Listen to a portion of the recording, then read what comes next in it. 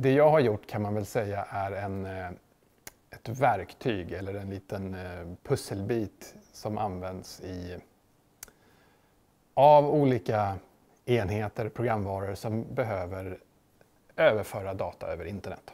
Alla har vi telefoner i fickan, vi har bilar, kylskåp, tv-apparater. Allihopa idag pratar på internet. De vill ladda ner uppgraderingar eller bilder eller nya instruktioner, olika saker, och de vill ladda upp saker hit och dit. Och vad curl är helt enkelt en liten sån verktyg, en liten motor för att hjälpa de här programmen att överföra datan upp och ner.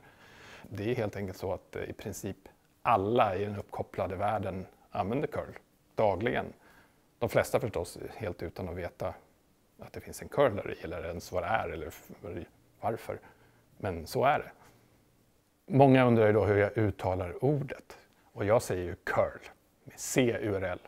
Verktyget och biblioteket jobbar med URLer eftersom det är internetöverföringar då. Och så vill jag ha, för min del så var C då som stod för klient på engelska, eller C som är i C-URL. Det är den som man ofta ser längst upp i sin webbläsare till exempel. http://www bla bla bla .någonting. Det är en URL. Jag skapade det här för länge sedan, det är ju snart 20 år sedan. Som gör att jag har följt med resan lite grann på alla de här nya enheterna så att vi kom i rätt tid. Så det har gjort att när alla de här olika produkterna, alla tillverkarna behövde en sån här liten beståndsdel i sina produkter, då fanns curl där. Vill man bygga idag en stor applikation som sin telefon eller kylskåp, så vill man ha då vill man bygga sin applikation, då behöver man en massa olika komponenter i sin applikation.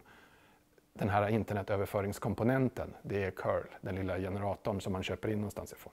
Vilket i curls fall då inte köper, för det är helt öppet, gratis och tillgängligt, så det är bara att använda som man vill. Jag får väldigt ofta frågan hur jag tjänar pengar på det här, eller om jag skulle fått jättelite för varje installation av curl skulle jag inte vara rik idag då. Men det funkar ju inte så. Jag hade aldrig blivit rik, jag hade aldrig kommit hit om det inte hade varit open source från början.